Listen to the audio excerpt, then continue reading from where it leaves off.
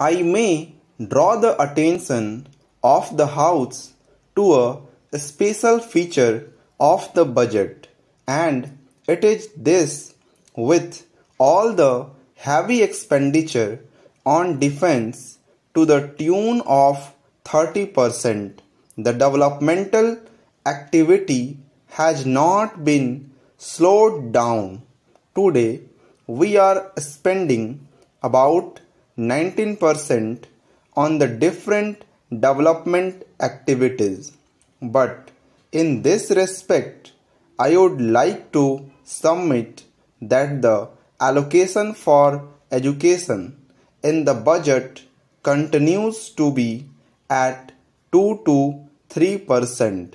I think education is a very important subject as it affects the minds of our younger generation, and it gives us the necessary technical personnel who are, so to say, the hands and feet of our development. What we find here is that instead of making an increase in this particular direction on education, we are keeping it at the same level. I would submit that the finance minister should give his due consideration for increasing the budget on education. Now I turn to the performance and the working of the ministries. I would like to say something first about the work that the Planning Commission is doing. Of course, the Planning Commission is doing an excellent work. It is at present preparing the fourth five-year plan. Not only that, it is preparing a perspective plan for a number of years. It is also giving a vision. It is also suggesting certain priorities in so far as the progress of our country is concerned.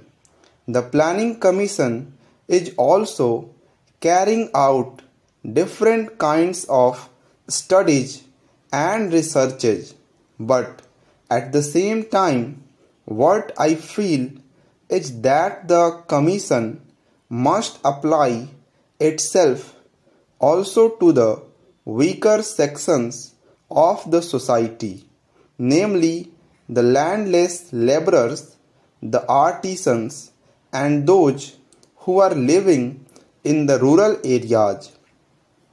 It must also apply itself as to how the weaker areas or the underdeveloped areas in our country can be helped.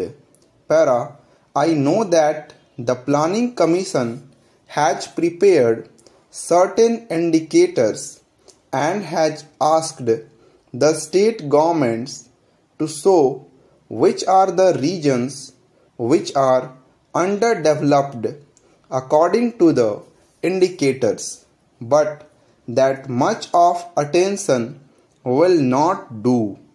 We have to give more attention, because if such areas continue so in the different states in our country, it will hamper the general progress of the country. From the questions that are asked in the House, the minister will know the anxiety amongst the members. So, I would suggest for the consideration of the minister that a special wing be established in the Planning Commission to study and prepare schemes for such regions. Today, only 7 states have informed as per indicators about these regions, and even then I would submit that a special wing may be constituted in the Planning Commission to study and prepare schemes for such regions. This wing should not merely prepare schemes, but it must at the same time also watch the implementation of the schemes that are meant for such regions. The Planning Commission must direct that a special provision be made and priority given to all the schemes for such regions. Para. The economic development of such a region depends upon the building up of economic overheads in that particular region, and you will find, as I have given certain figures, that in so far as Marathwada area is concerned, there is lack of such economic overheads.